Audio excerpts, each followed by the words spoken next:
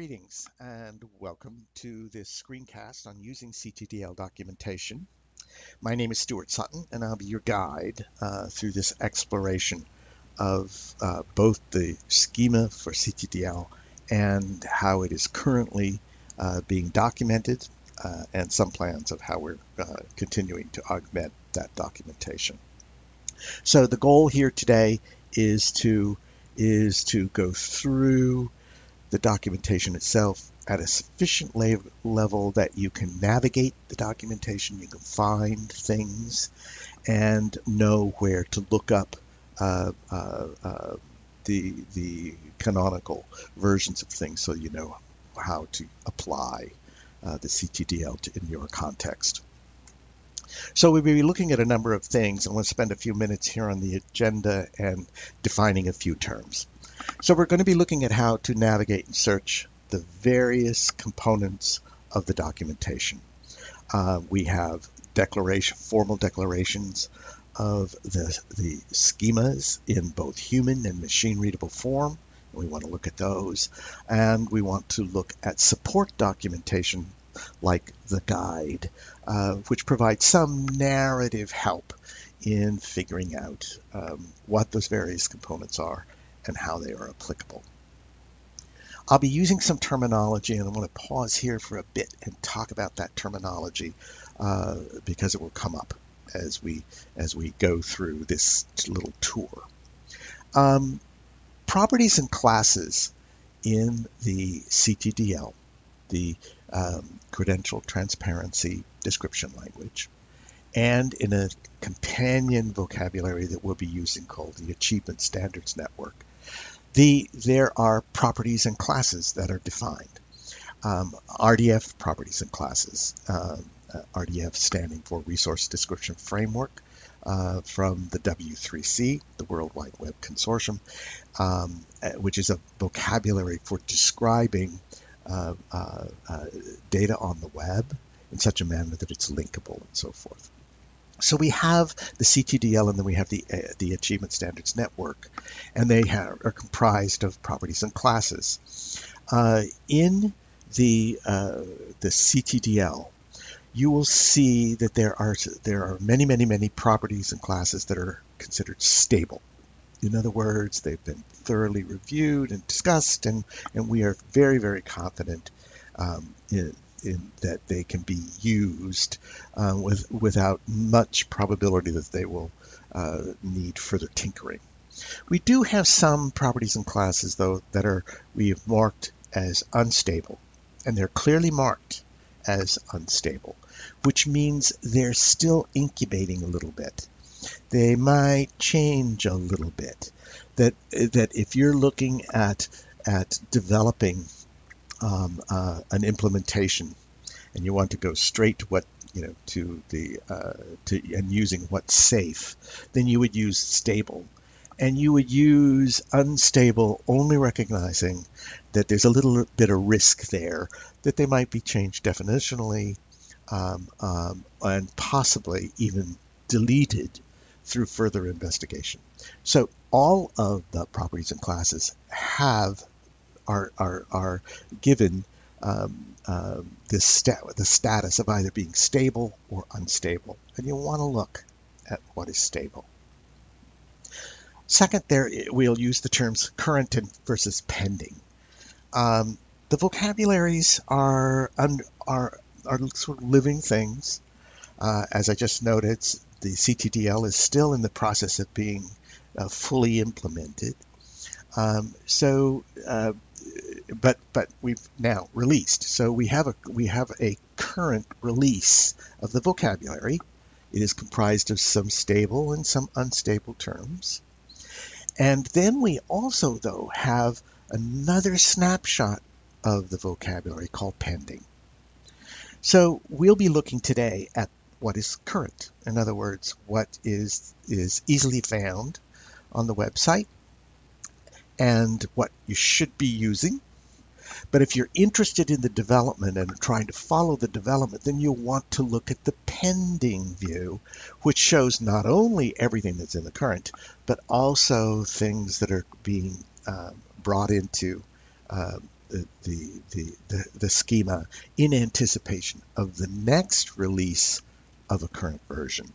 So pending and current are things you want to become familiar with.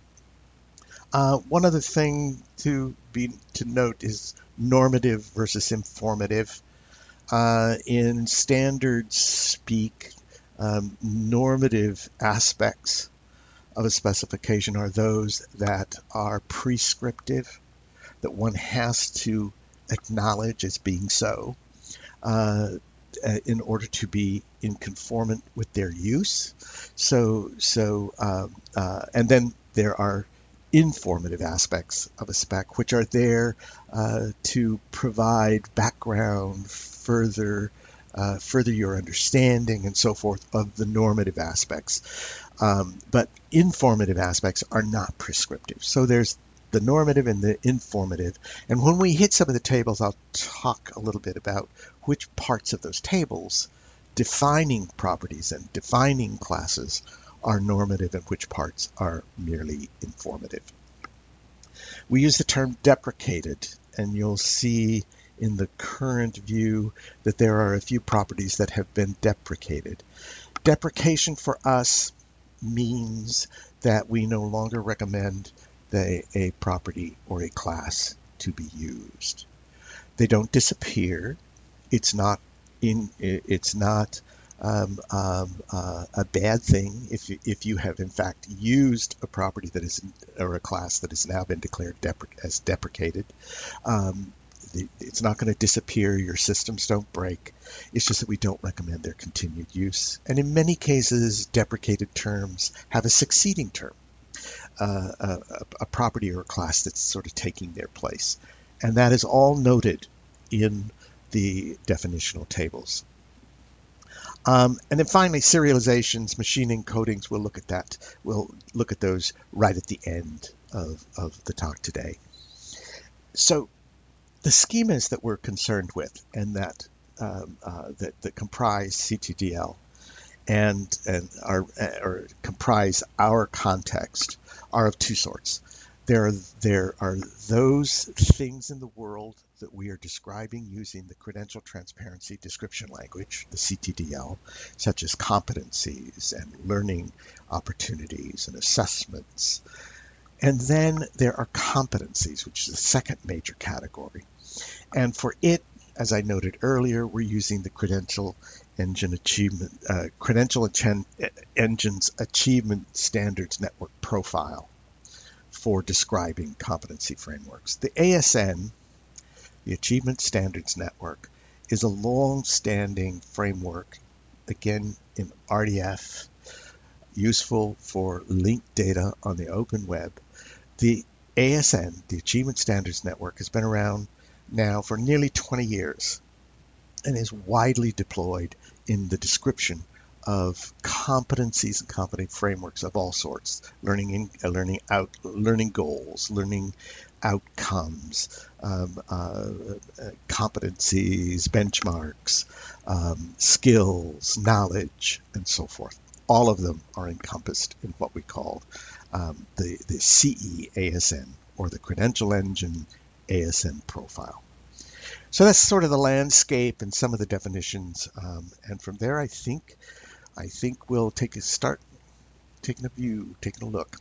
Okay, so it all starts on the technical planning page. And if you go to the technical planning page, which I'm hoping many of you have already, you'll see up in the upper left there is a drop-down menu. And this menu, everything that we're going to be talking about is accessible from this menu. So if you ever get lost, just come back to this menu and you can reweave your way through, navigate yourself back into the documentation. So you'll note that there is, at the top, there's the CTDL guide. The guide is new. It is incomplete. It is still in process. We're still flushing it out. It is it's a lookup. It's a place where you can go look things up, but it's also written in narrative form, so it explains things. So the CTDL guide is the place where our explanations are so far. So if you want to get a beginning grasp of the CTDL, that's the place to go. Again, it's still under development. You'll see in its index when we go look at it that several things near the bottom are still to be done. We are also discovering, since publishing the guide, of places where we need to add additional descriptions of term and class of term use, and those will come along as we go. But if I had to say there was one place where I thought people should go, it would be to the CTDL guide. The guide contains, as I will show you, links to the other parts of the documentation. So it links out to the schema terms. It links out to the ASN and to other pieces that are used. So the guide is a good place to begin. The focus today will be primarily around these two areas: the CTDL guide that I just talked about, the schema terms, which are the place where the normative definitions for all of the properties and classes in the CTDL for describing credentials and the supporting resources can be found. So schema terms there is very, very, very important. The second batch, further down, the CTDL profile of the ASN description language, are for describing competencies. So we'll also take a brief look at those as well. Again, the goal today is not to explain what every class means or every property means, but to give you enough confidence that you can get around in the documentation and begin to figure things out from the documentation on your own. So at this point, I'm going to jump out of this PowerPoint and go out onto the web and we'll actually go take a look at some documentation. Okay, I'm going to come back up here and I'm going to go to schema terms. This is that normative page that I was talking about. This is the place where all of the classes, all of the properties, all of the control vocabularies, and their component concepts are defined. So it is a long page, and it is simply comprised of a set of alphabetically listed tables of classes, alpha listed tables of properties, alphabetical listed tables of concept schemes and of concepts. So it's a very long page. So you'll be doing a lot of bouncing around in this. So I think I'll first, before we go into it, talk a little bit about what you see down here at the bottom of the page. This show stable, show unstable. If you are wanting to just take a peek at the properties that are currently marked as unstable, you can click unstable, and what you will get, are the properties and classes that currently have the status of unstable. So here we have the classes that have a status of unstable, the properties that have a status of unstable. We have a couple of control vocabularies that have a status of unstable, and the concepts that belong to those vocabularies that are unstable. So you can look at the ones that are stable, and then of course this one does exactly what it says, which is to show you all of the schemes. Let me reset that. All of the schemes that are stable, and that's the majority of properties, classes, of terms that are stable. You're also able down here to jump to any of these groups. So I could jump to classes. I can then jump down to concept schemes and so forth. It also has a search function that is actually fairly powerful. For example, if I'm wanting to find out about how ASN deals with assessments, how does it deal with assessments? I can type in assess, and what this will do, oops, I need to reset. Assess. It pulls up all of the properties and classes, concept schemes and concepts that touch on assessment. I could do the same thing with something like name. Let's see, name. You need to get used to clicking the reset and see all of the properties that have name in them. So there's family name, given name, target node name, and so forth. And to find out what any of these are, you simply click them to open them up, and you'll get a definition of what they are. So let's, I'm going to jump back to the top.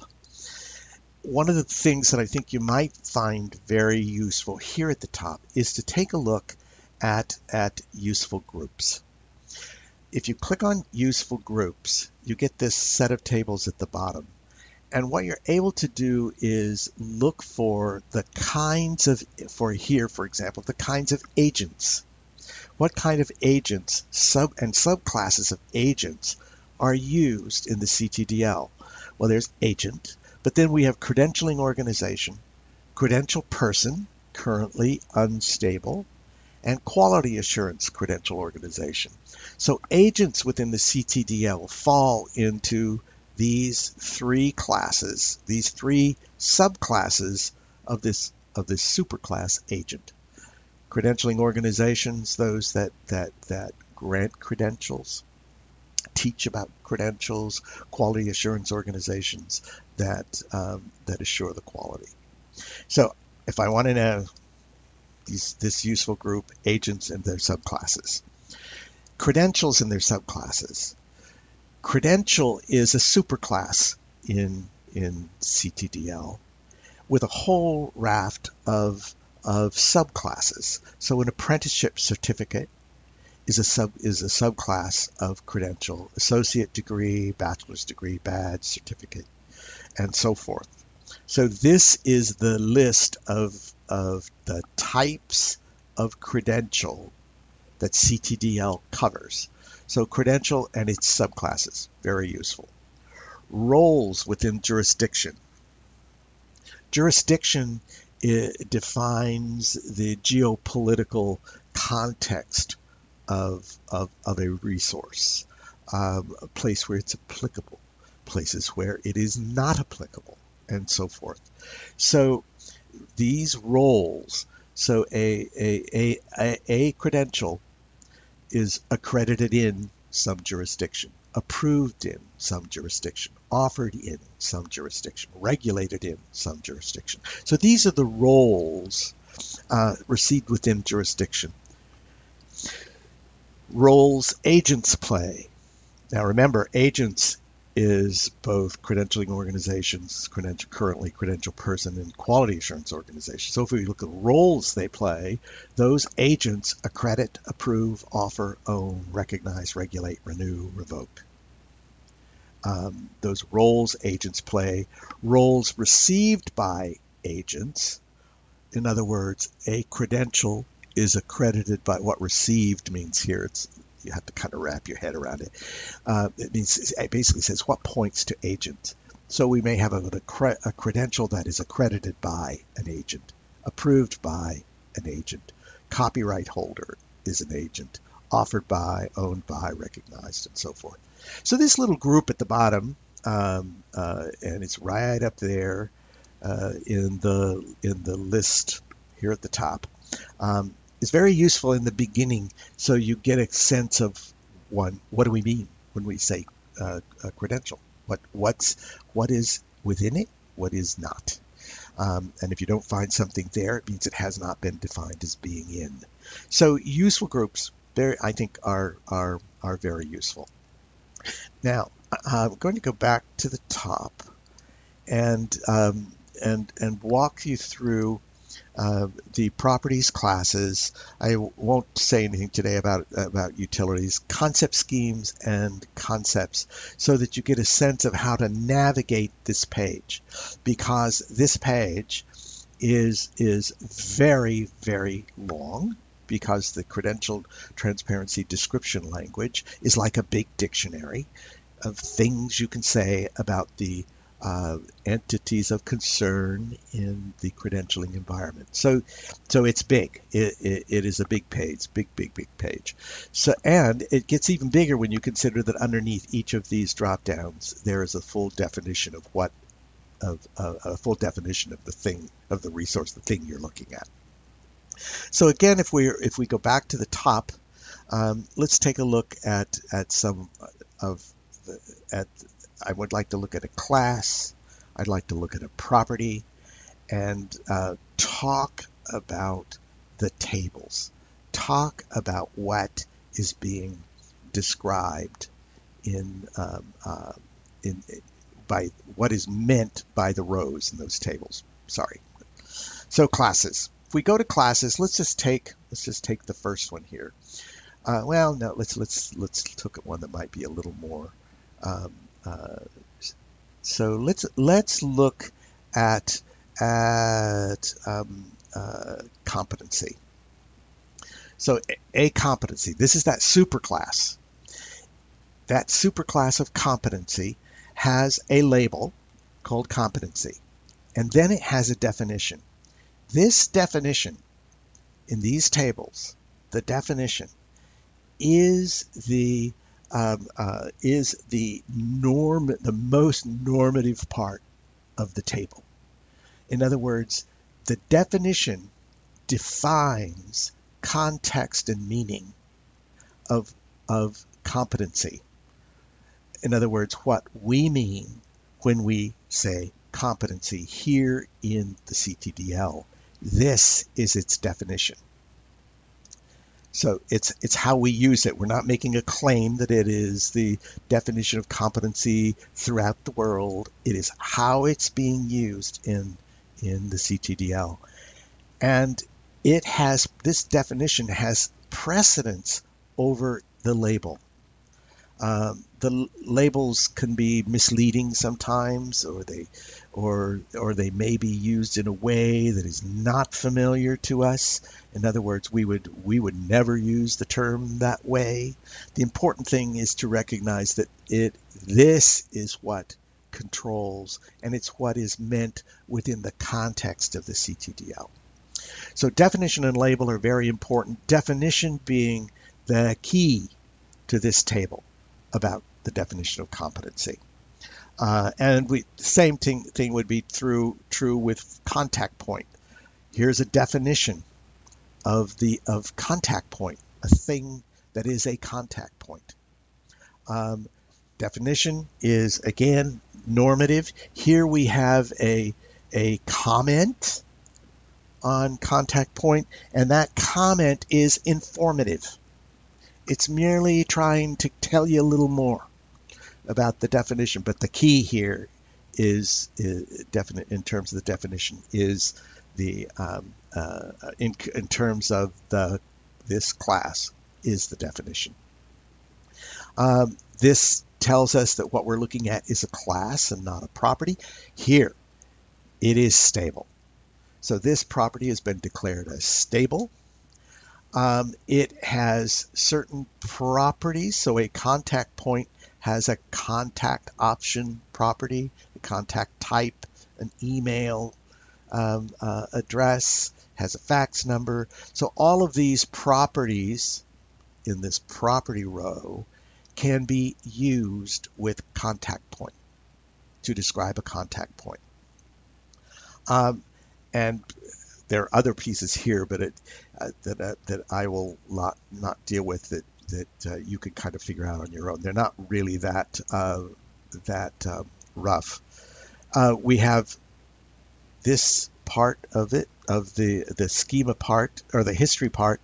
Going forward, should there be any changes to contact point, any changes, we change some wording. We may not change the meaning, but we change some wording. This history will lead you back. We'll show you as we go forward in time, we'll show you every change that has been made to this class contact point. And then here at the bottom are serializations. And just so you have a sense of what that is, I'm going to click on here. So here it's a piece of machine encoding of, and here you can see contact point. So the machine encodings are useful for the tech folks who want to take a look at what that looks like. It's also there in JSON, which does not look that good. If I view source, well, it's not worth taking the time. I could format that better. So serializations are there. In other words, how this should look in JSON code and so forth. So that's a competency and the structure of the competency. So you have the competencies URI. All terms, concepts, classes are identified by URI there so that they can be resolved over the web and their definitions brought back. So they all have a URI, they all have a label, a definition, and they're either a class or a property. Although you'll see that we also have concept scheme classes as well further down. They have a status, and they have this in range of, which means the property object points to competency. So there's a lot packed into these tables. So anyway, that's a concept. Let's jump back up, or let's jump to properties, and let's take a look at a property. Properties are somewhat similar in terms of their table. Let's look at the property affiliation. So here we have the property affiliation, label of affiliation, and its prescriptive definition of what we mean in the CTDL by affiliation. It's a property as opposed to a class.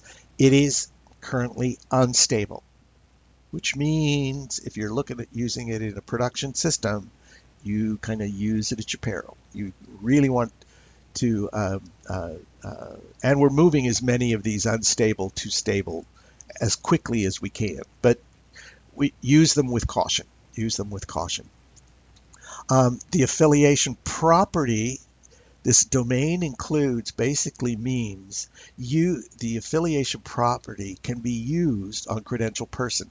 In other words, a credential person can have an affiliation.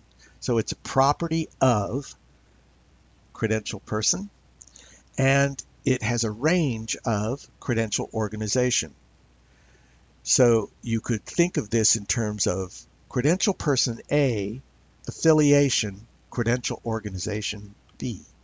So a credential person has an affiliation with a credentialing organization.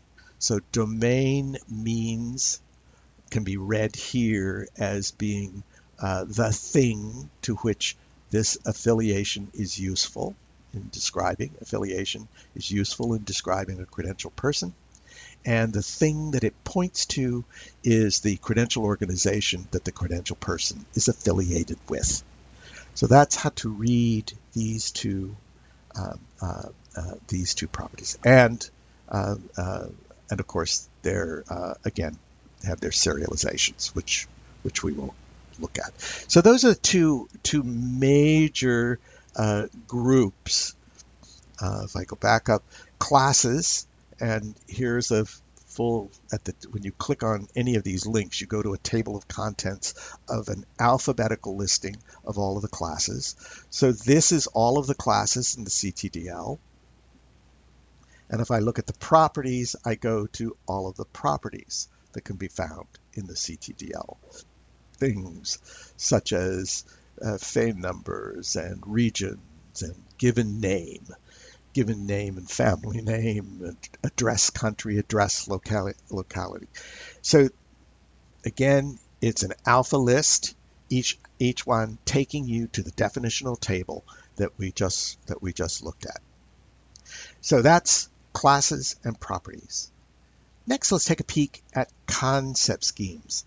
Concept schemes is the terminology from a W3C World Wide Web Consortium specification called SCOS, Simple Knowledge Organization System, which is a schema for describing things like taxonomies, thesauri, simple enumerations of concepts of things.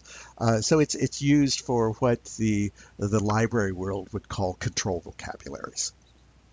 And so there are concept schemes followed by concepts, which are the individual concepts that exist within these schemes.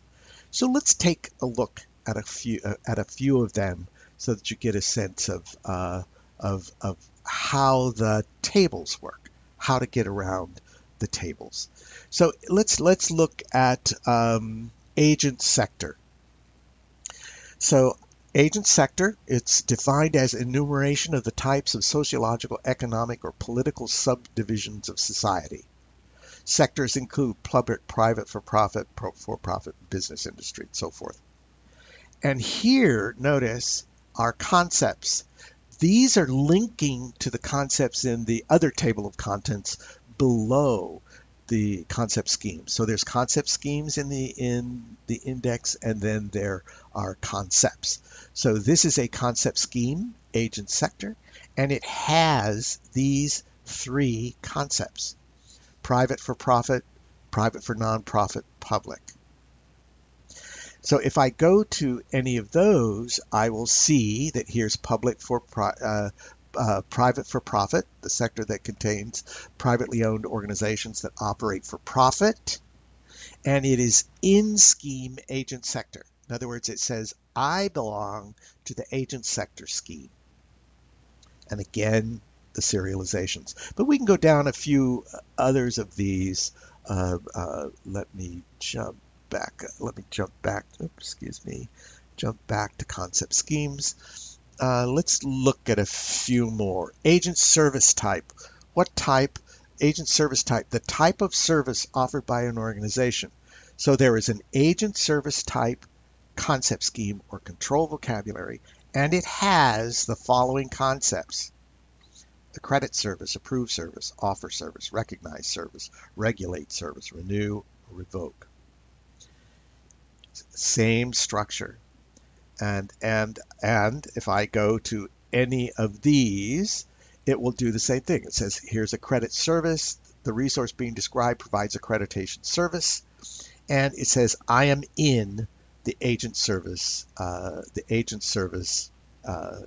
type control vocabulary.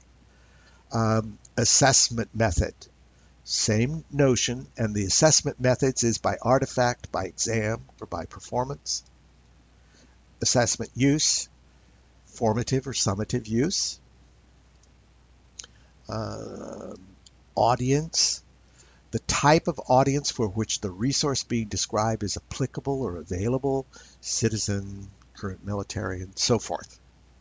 So I think you kind of get the idea of how these work, and what these individual terms are actually doing are linking you to the definitions of those tables. So here below the concept schemes is a full listing of all of the concepts that are, as some of us would say, under control, that have been defined.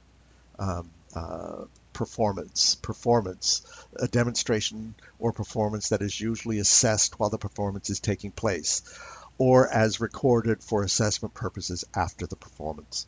So all of them have definitions, and the definition, again, that definition is in a sense custom. It's what, by custom, it is what that concept of performance means within the context of the CTDL, even though others may define performance slightly differently. In order for this to have meaning within the CTDL, this is the normative, the controlling aspect, the controlling definition. So, so that basically covers, if we go back to the top, that basically covers the structure of the CTDL primary tables, where the terms, and by terms we mean classes and properties, are defined.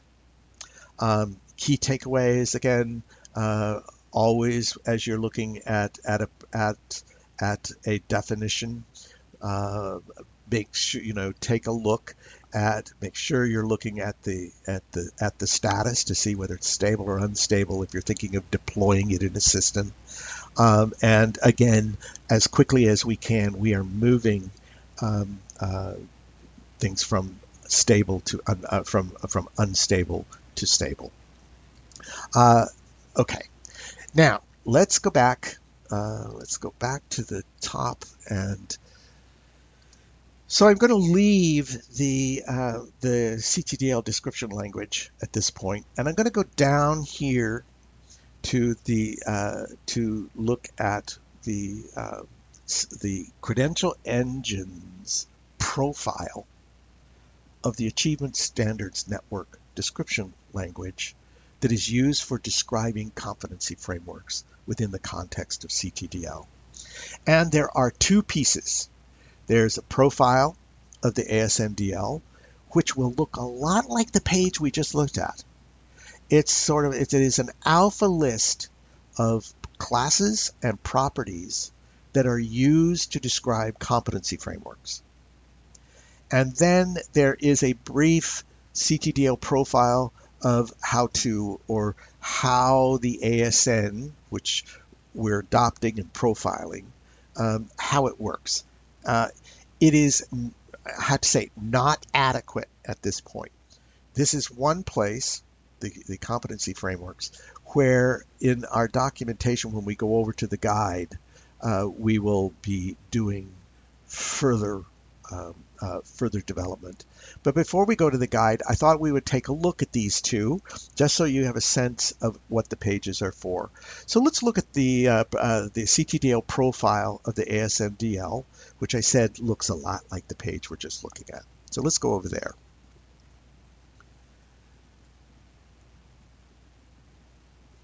Any moment now.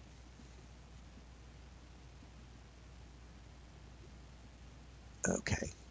So there's documentation, metadata about the document at the top. So this is the CTDL profile of the ASN description language. So there is a description of the CTDL's use of the ASN schema. Then it's followed by a list of class declarations. There are really only two of key concern. One is a standards document, and the other is a statement.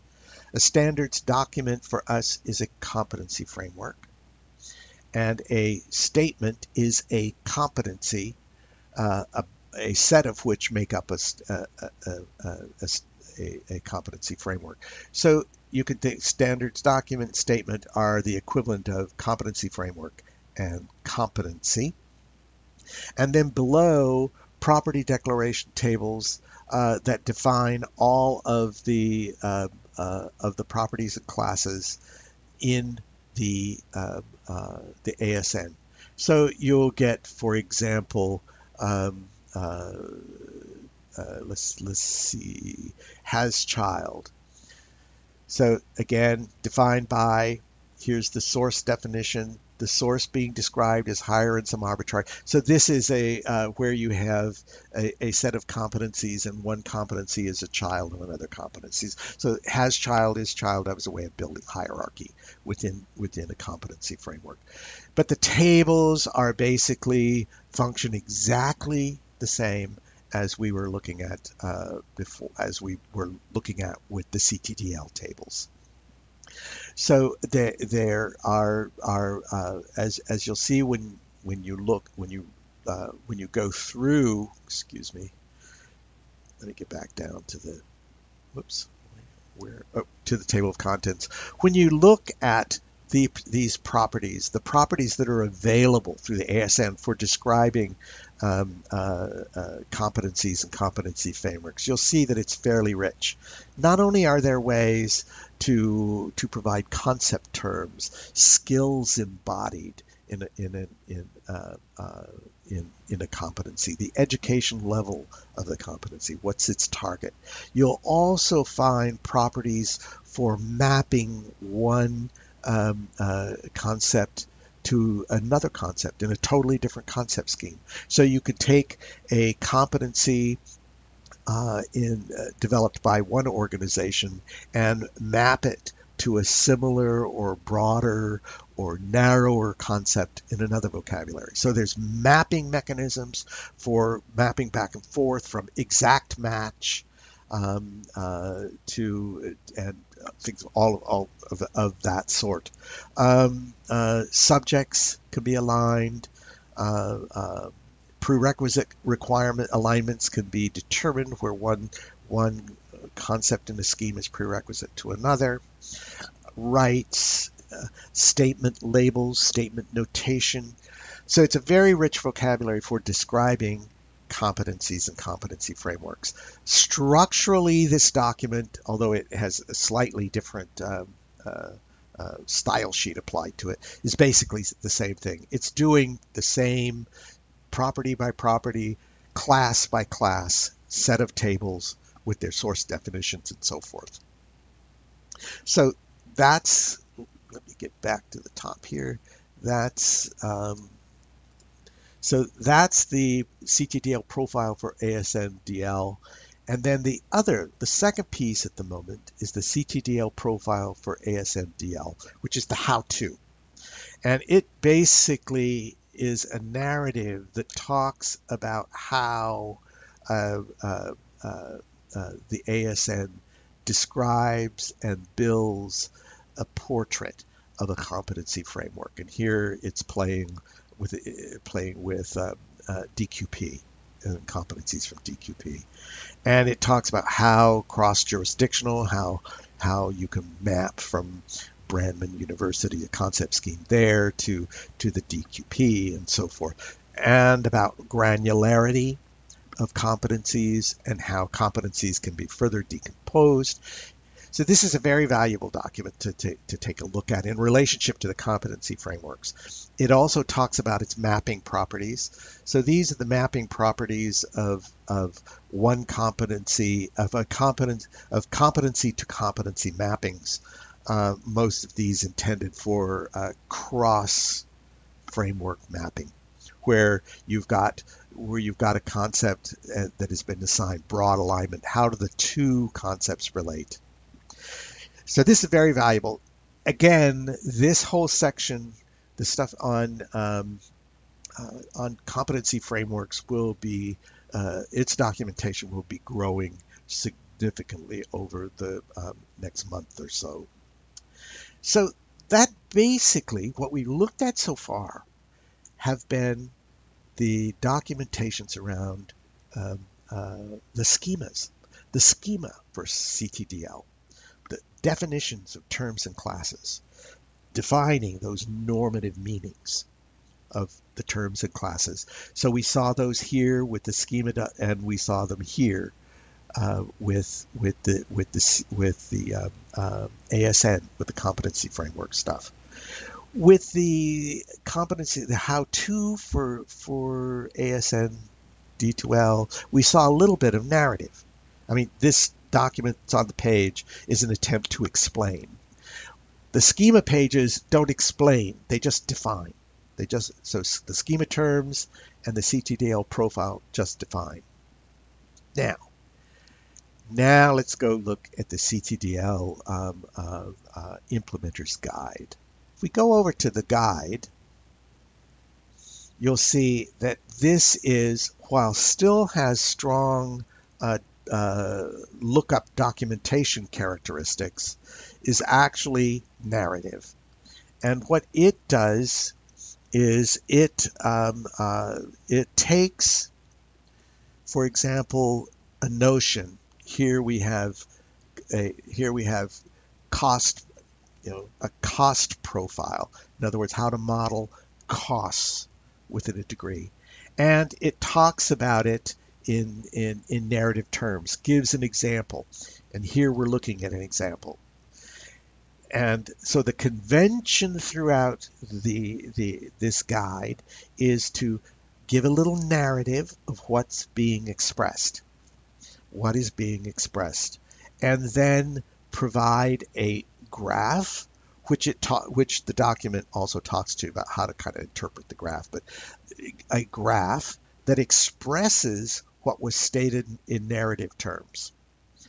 In other words, what does this graph say in terms of the cost of this bachelor's degree? So this is a bachelor's degree, has an estimated cost, has a residency type, has an audience type, like it's full-time students.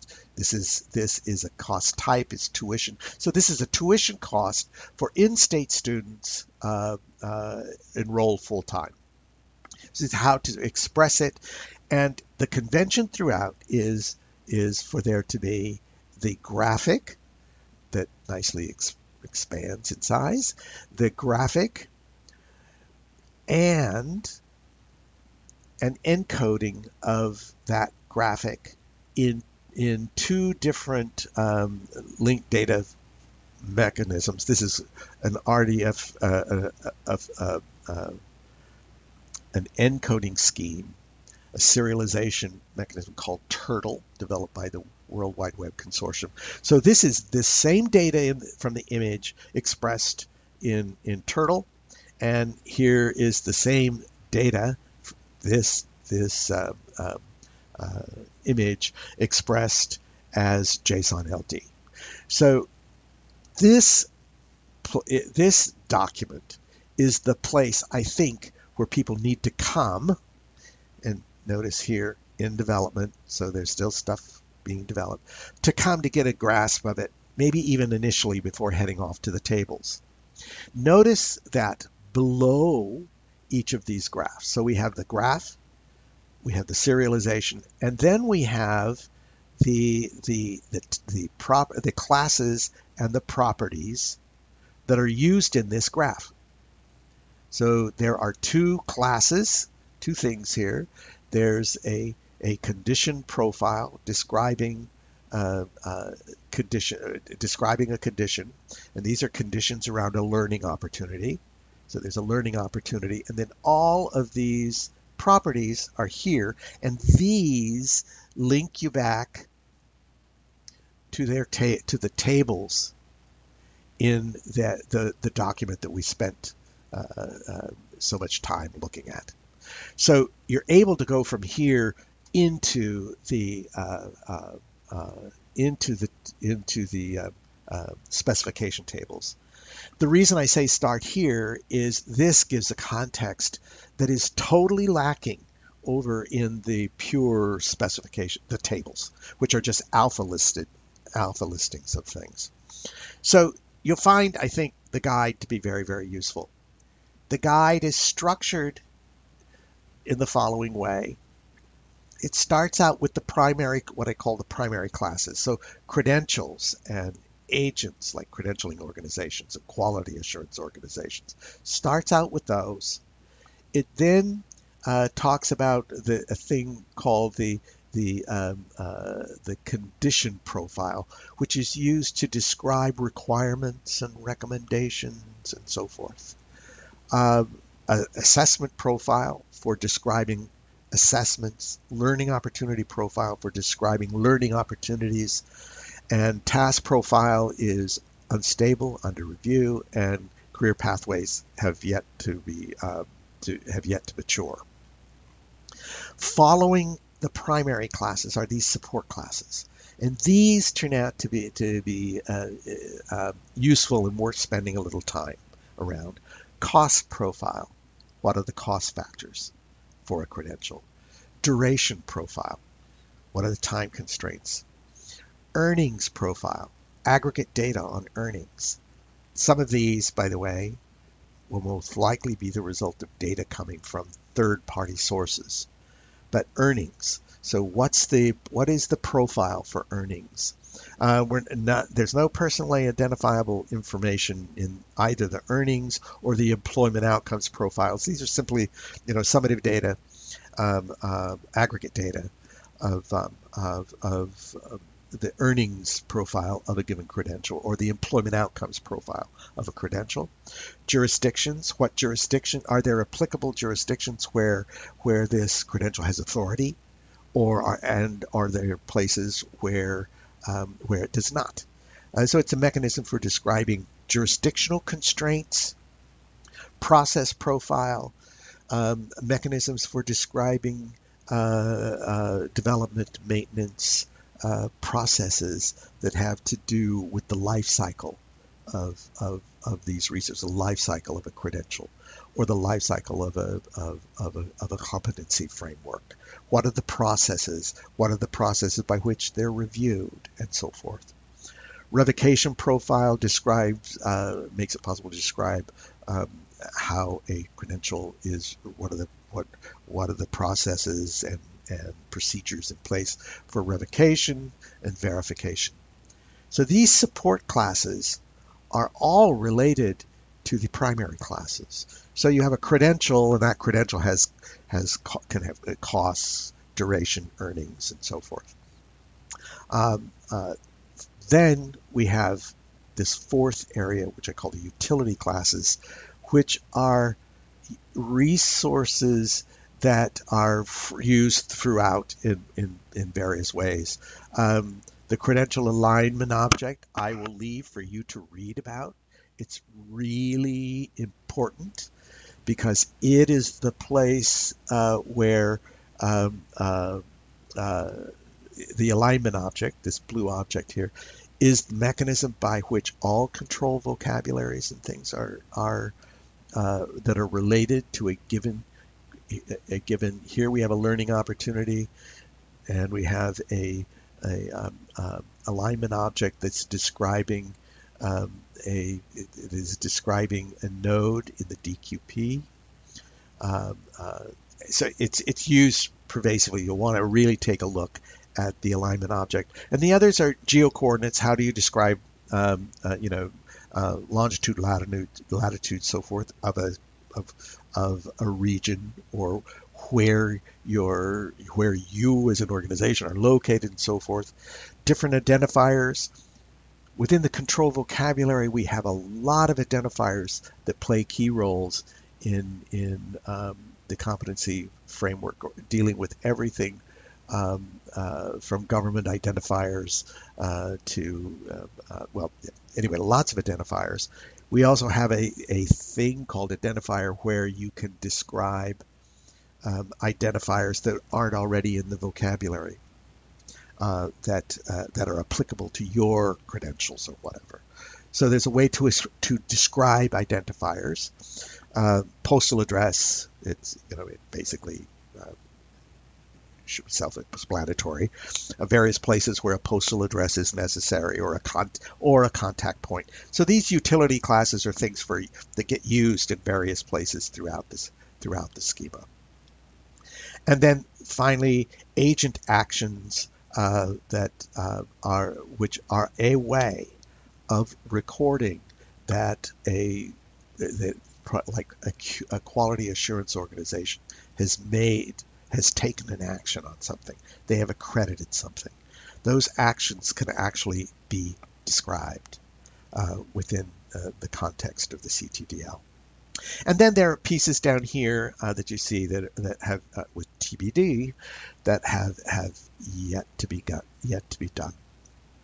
So I hope you find this one, the guide, really helpful. And I hope you're also willing to speak up where it is not so helpful or where it's confusing, and we will work to make it clearer. So those are the major documentation points. I do want to go back to, I guess I have to go to the top of this. Let me go back. There's one last thing we want to look at, and that are serializations. And if you're not a technical person, um, you'll probably not be too interested in this stuff. But it's there again. It was right here, schema serializations, and it is a place where you can come see machine encodings of these schemas and control vocabularies and so forth. So for example, here's the CTDL schema, and let's say I want to look at the encoding and I want to look at it in JSON. So here is a JSON LD representation of the entire CTDL. So notice my little scroll bar here is going very, very, very, very slow. It's very big. It's very big. I can also, though, look at it in a format, a preferred format from the World Wide Web Consortium, which is the same data in the language turtle. So I can look at the schema and I can see that I can see the full encoding. Let's see if I got that right. The encoding of the CTDL schema in JSON LD. These are all of the control vocabularies. So, for example, I can look at the encoding in JSON for the cost type vocabulary. So here is the cost type vocabulary in JSON LD.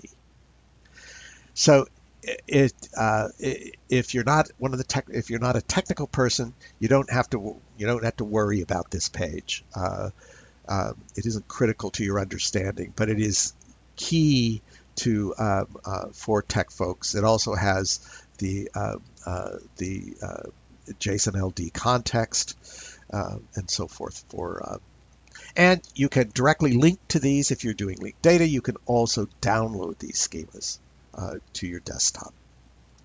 So that basically kind of wraps up what I wanted to say. I'm sure I left out pieces, and that you will may have questions. Feel free to ask those questions on the available Google Forums. Here is a key documentation URLs list. Now, this is a list of those links, but bear in mind, again, you don't have to remember this. Just go to the Credential Engine technical website, and all of it is available to you in the drop down menu in the upper left. So, thank you very much for coming along for this tour. I hope you found it useful, and talk to you later. So, bye-bye.